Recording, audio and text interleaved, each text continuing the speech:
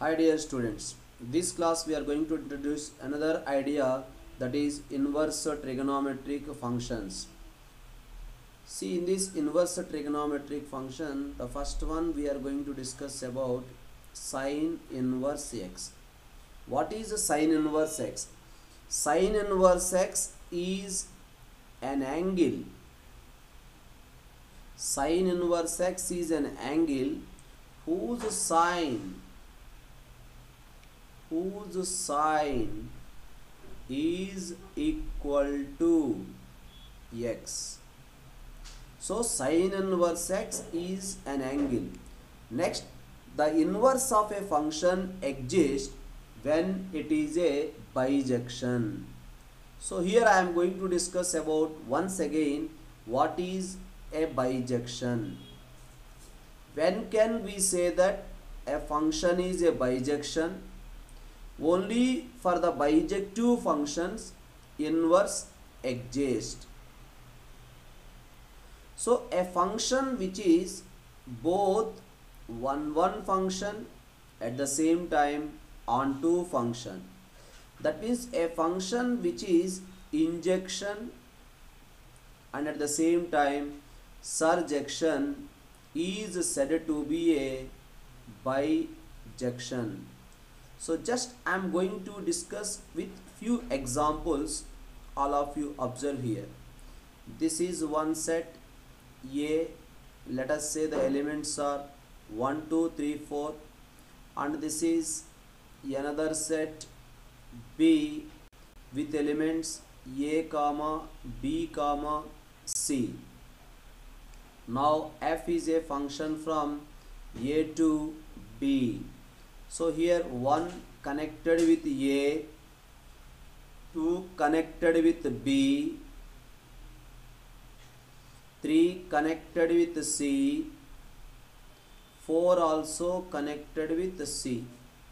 Now you can observe f is a function from A to B. The reason is for every element there is an association. That association also unique. So that's why f is a function from A to B. At the same time, f is a one function or not? No, it is not a one function. The reason is different elements are connected with C. Different elements are connected with C. That is the reason it is not a one function. But now f is an onto function or not? Yes, it is an onto function. Onto function means for every element there must be a pre-image. Yes, A has a pre-image 1, B has a pre-image 2, C has a pre-image 3, 4. Yes, every element in capital B has a pre-image. That is the reason it is an onto function. So f is an onto function. Because it is not a one function, so I can say f is not a bijection. Because as I discussed, a function which is both one and onto is said to be a bijection. So it is not a bijection. Now just I am checking here from B to A. So what is the set B? The set B consists of the elements A, B, C, and the set A consists of the elements 1, 2, 3, 4. You can observe here, according to the discussion earlier, A connected with 1. Just observe here, I am discussing a function from B to A. So A connected with 1. Next B connected with 2. Right? C connected with 3. The same C is also connected with 4. So now B to A is not a function. B to A is not a function. The reason is the first condition, every element has an association satisfying, but uniqueness condition is not satisfying. C is not uniquely connected. C is not uniquely associated. C is associated with 3. The same C is associated with 4 also. That is the reason it is not a function from B to A. Let us see another example here. A, and this is another set B. Here the elements are 1, 2, 3, 4, and here we have the elements A, B, C, D and E. Now 1 connected with A, 2 connected with B, 3 connected with C and 4 connected with E.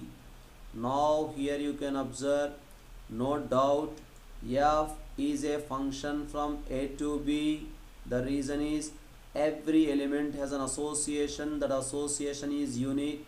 Next, f is a 1-1 function. Agree or not? You can check. Different elements have different associations, so it is a 1-1 function. Next, f is onto function or not? No, f is not an onto function. The reason is for the element D there is no correspondence here. For the element D there is no pre-image. That is the reason it is not an onto function. Now that means I can say f is not a bijection. F is not a bijection, right? So now again I am discussing function from B to A. So this is the set B and this is the set A. In the set B we have the elements A, B, C, D, E. In the set A we have the elements 1, 2, 3, 4. Now you can observe A connected with 1. Next B connected with 2. Observe the above one. C connected with 3. Next D has no connection. E connected with 4. It is not a function from B to A. Why it is not a function from B to A?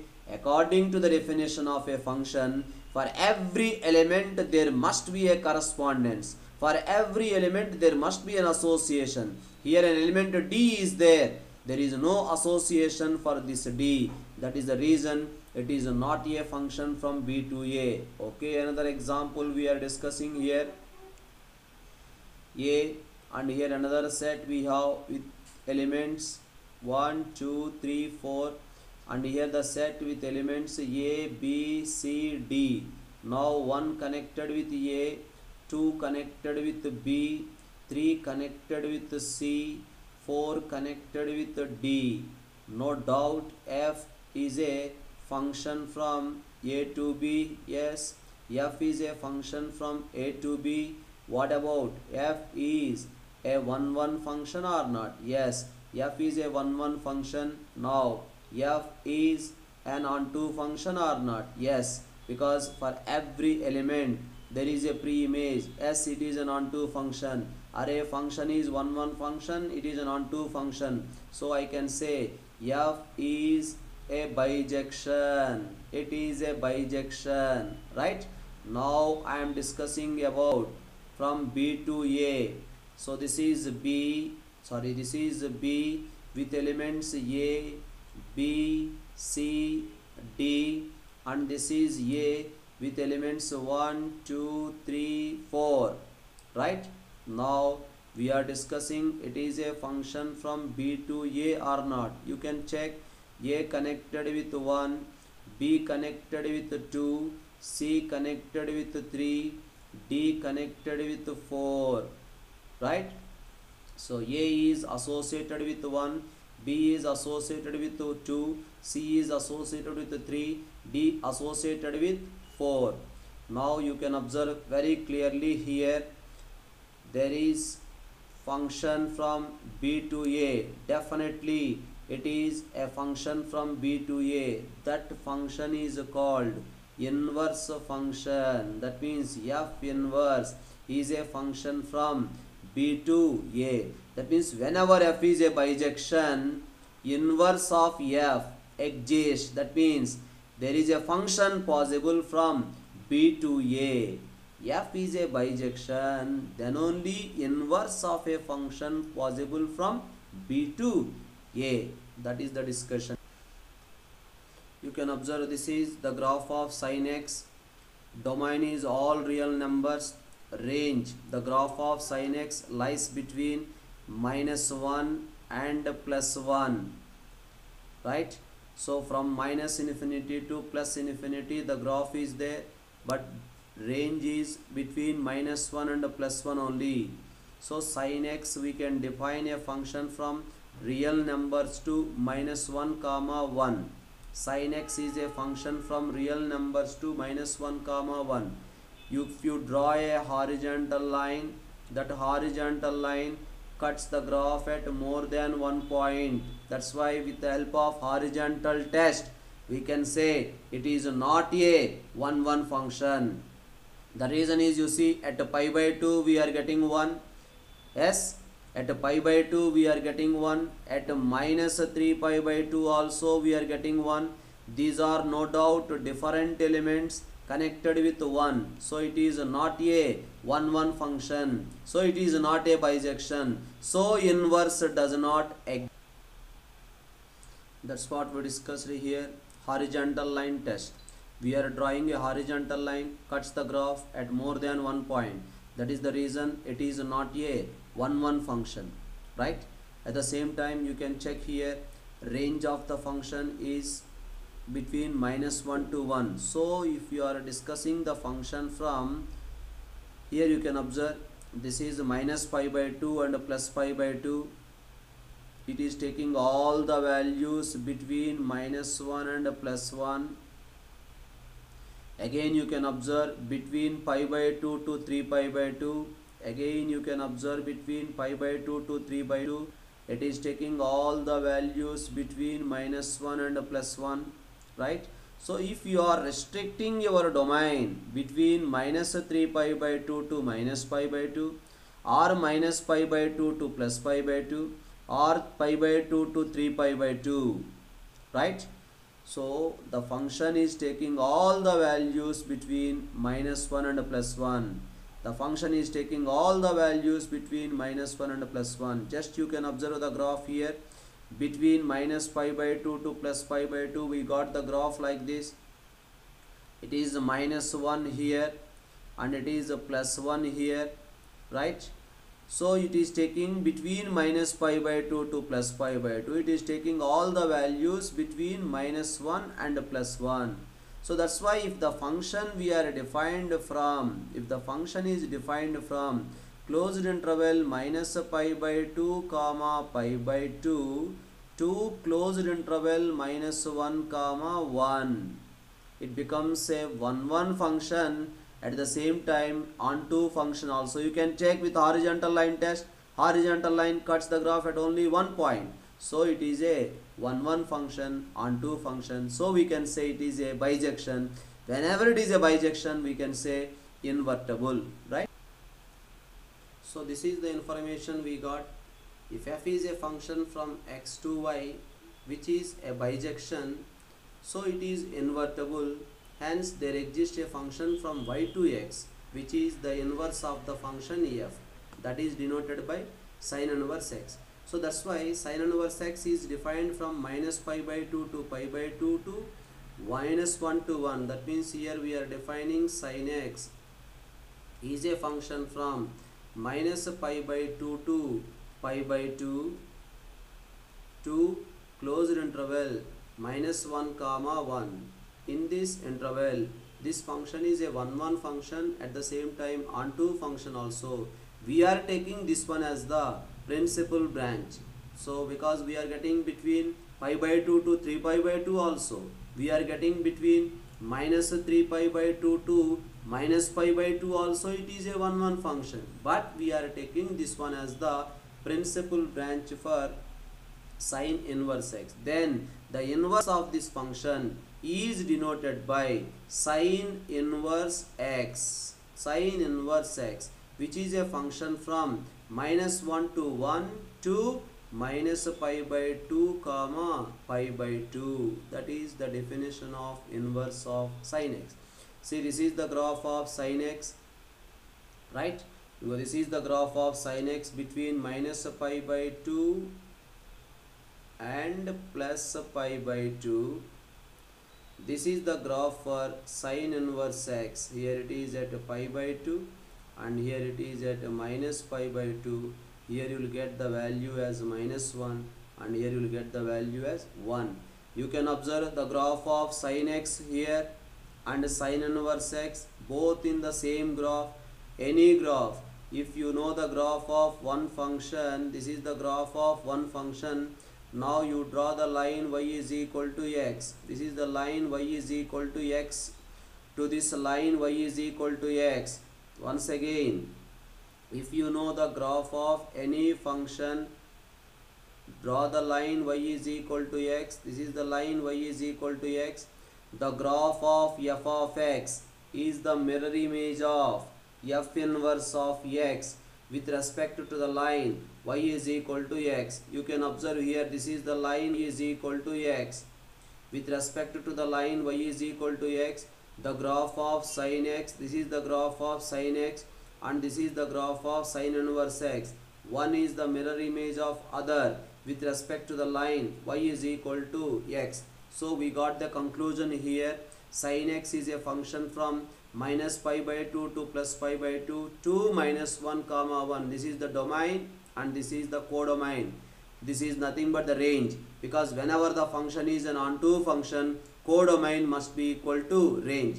So if the function is defined from a to b, this is a, this is b, is a bijection, then there exists a function inverse of x from b to a, that is denoted by sin inverse x, or the same we can also write it as arc sin x. Sin inverse x, another name is arc sin x. So that is the principal branch for sin inverse x is closed interval minus pi by 2 comma pi by 2. Sin x is a function from a to b. Sin inverse x is a function from b to a. Similarly, we are going to discuss for cos x and cos inverse x, tan x and tan inverse x, cosecant x and cosecant inverse x for other inverse trigonometry. You can observe here cos x. This is the graph of cos x. Domain is all real numbers. Range is between minus 1 to 1. Clearly, according to the horizontal line test, it is not a 1-1 function. We are drawing a horizontal line. Horizontal line cuts the graph at more than 1 point, so it is not a 1-1 function. Now, this is the horizontal test shown. But if you are restricting our domain from minus pi to 0, you can observe minus pi to 0 with blue lines. At the same time, if you restrict our domain from 0 to 5, you can observe 0 to 5 with blue lines. Or pi to 2 pi, you can observe with yellow lines here. So pi to 2 pi, it is a 1-1 function, it is an onto function. 0 to pi also, it is a 1-1 function and it is an onto function. Next, and between minus pi to 0 also, it is a 1-1 function and onto function. So if we restrict our domain from 0 to pi, this we will call it as a principal branch here. If f is a function from 0 to pi to closed interval minus 1 comma 1, if you restrict our domain and codomain like this, then the function becomes a 1-1 function. When it is a 1-1 function and it is an onto function, inverse exists. So that's why we got the graph of cos x here between 0 to pi. Between 0 to pi, you can observe this is the graph. That's what there also I am showing. This is the graph of cos x, and for the cos inverse x graph, this is the graph of cos inverse x. You can observe here also the graph of cos x and cos inverse x. One is the mirror image of other with respect to the line y is equal to. So this is the conclusion we got here. Cos x is a function from 0 to pi to minus 1 comma 1. It is a bijection. So its inverse is a function from cos inverse x from minus 1 to 1 to 0 to pi. This is the range and this is the codomain for the inverse of a function, right? So this one we are calling it as the principal branch for the cos inverse x. That's what we told, either cos inverse x or sin inverse x or tan inverse x. This is an angle, right? Cos inverse x or sin inverse x or tan inverse x is an angle whose cosine is x, whose cosine is an x. That is the discussion we did. One more important point, as I discussed earlier also, cos inverse x we can write it as arc of cos x. At the same time, you can't write cos inverse x, it is not the meaning of cos x whole to the power of minus 1. So cos inverse x, we can't write this one as 1 by cos x. 1 by cos x means secant x. So we can't write cos inverse x as cos x whole to the power of minus 1, or that we can't write this one as 1 by cos x. So you can check, this is the graph of cosecant x, right?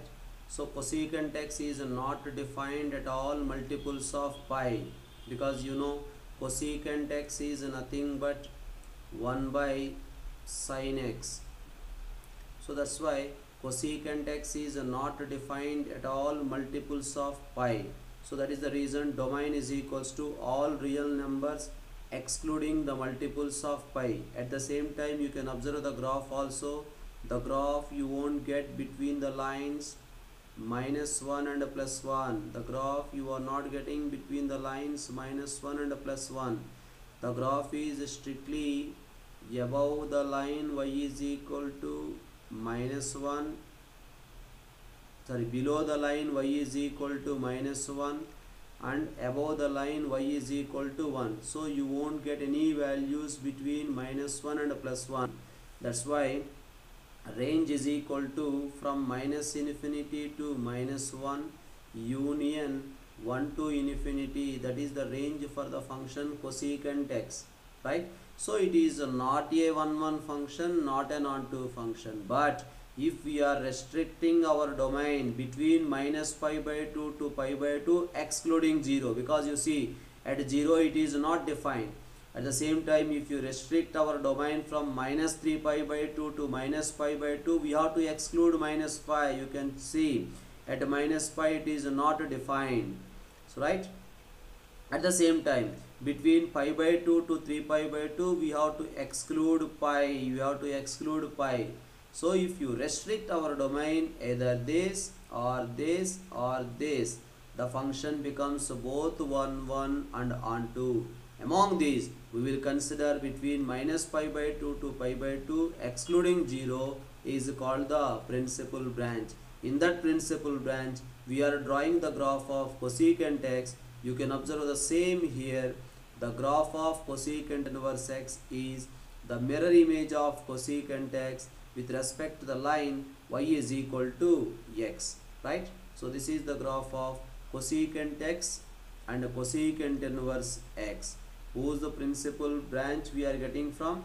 It is the function defined from minus infinity to minus 1 union 1 to infinity to closed interval minus pi by 2 comma pi by 2 exclude 0. You have to exclude 0 from this interval.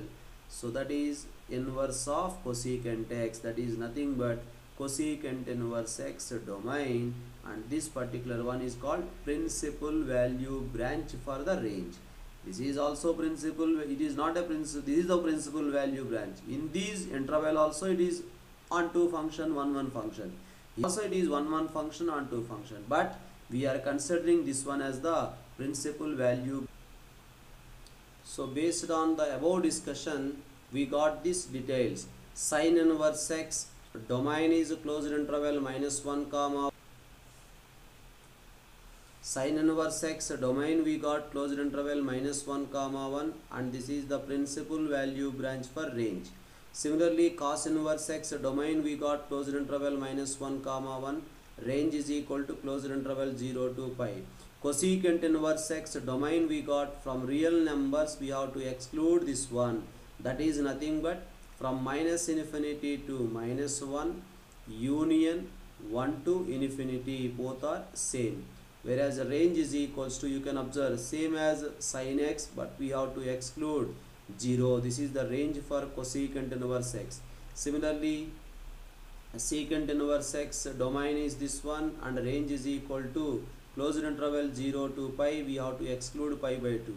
Tan inverse x also the same, domain is all real numbers, whereas range is equals to open interval minus pi by 2 comma pi by 2. Similarly, for cot inverse x, domain is all real numbers, range is open interval 0 to pi. The entire inverse trigonometric function is based on this principal value branches. This branch, this particular table, all these principal value branches you have to remember. Based on these ideas only, we are going to do the problems in inverse trigonometric function.